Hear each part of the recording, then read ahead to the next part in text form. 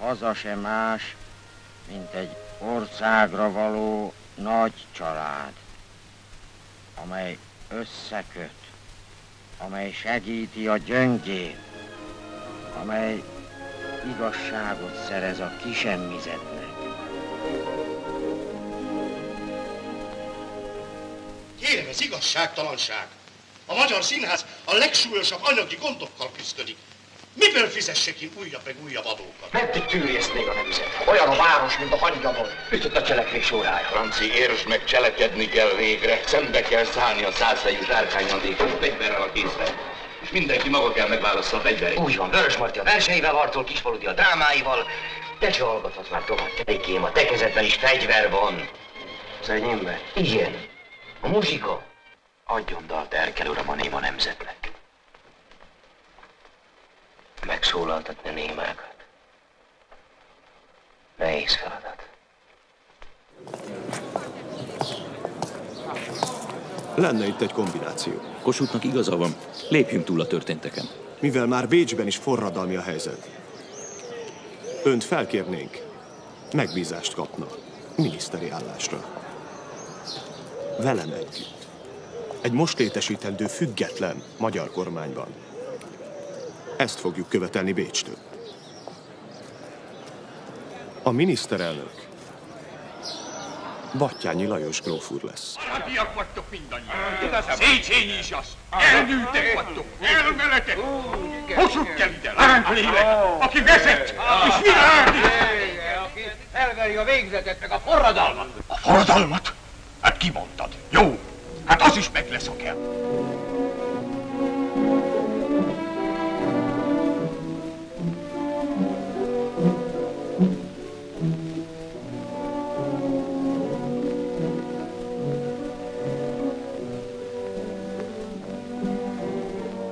Minden részén bajkátok emelkednek. Forra világ. És mi még most is csak annyit merjünk tenni a zsarnokság ellen, hogy díszvacsorára gyűlünk és poharat kocintunk a vesztébe. Irényi József, 26 éves ügyvéd, Vasvári Pál, 21 éves egyetemi hallgató. Jókai Mór. Kívánjuk a közös teherviselést. A sajtószabadságát, és követeljük a cenzúra eltörlését. A nyomdába! Ki kell nyomtatni a nemzeti dalt! Népnevében lefoglalom.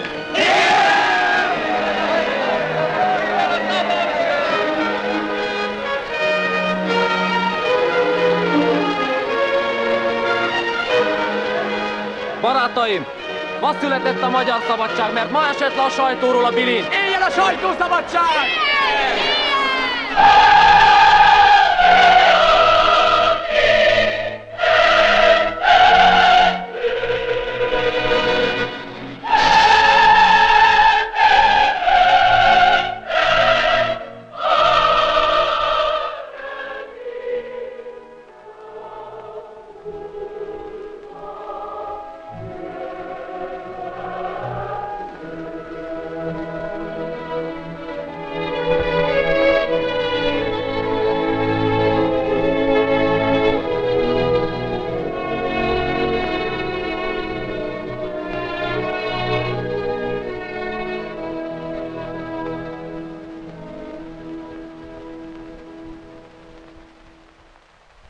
Éljen Petőfi!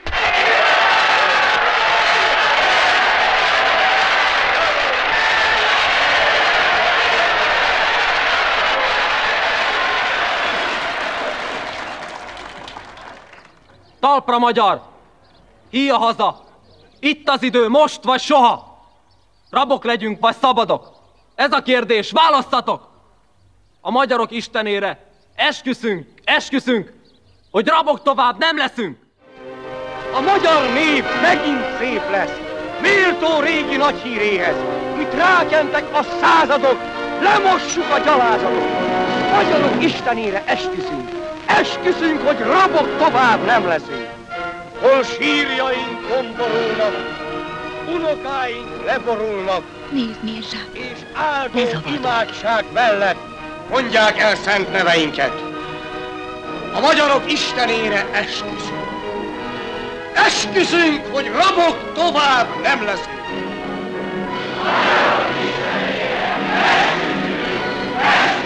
Esküszünk, hogy rabok tovább nem leszünk.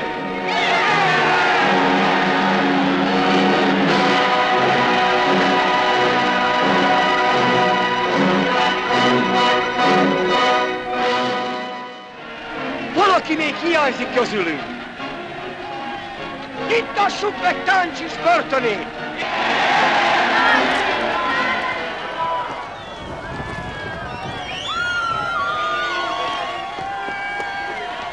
Nem is tudom, hogy mit mondjak.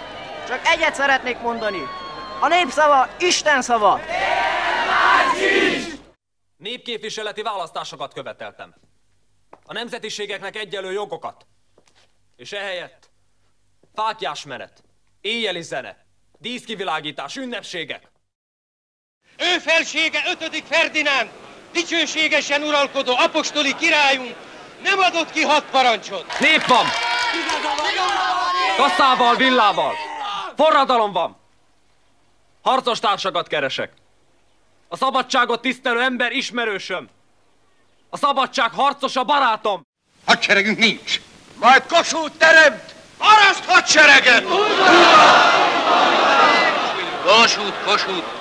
Madarász úrék egyebet se tudnak, mint mindig Kossuthot emlegetni. Mindig csak Kossuth?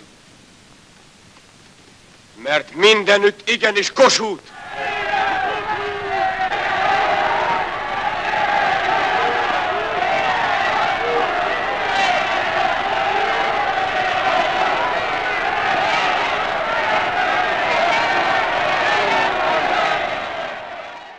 Elmondhatom, hogy március óta nem volt soha egy pillanatom, melyben magammal elégedett lehettem volna.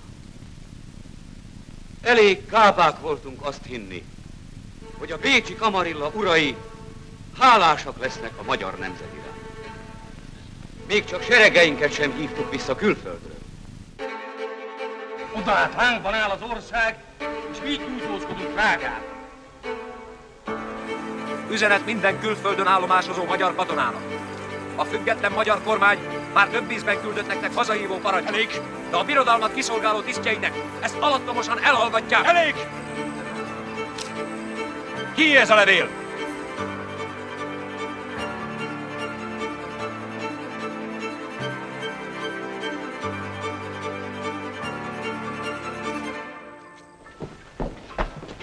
Kapitány úr, az emberek azt mondják, menjünk haza. Kapitány úr, haza Magyarországból!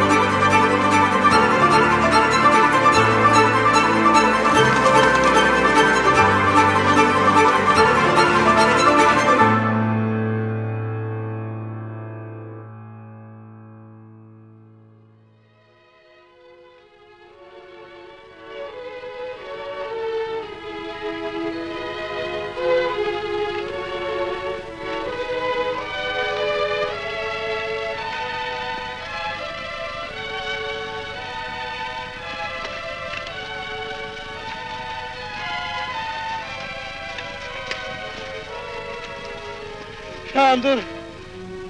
Sándor bátya! Elvesztettük a háborút! Le vagyunk már verve! Végünk!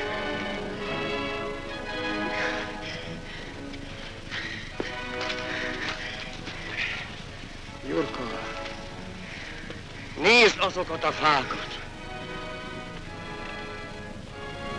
Végük van! Tavasszal újra kihajtanak. Kizsendül a mi tavaszunk is.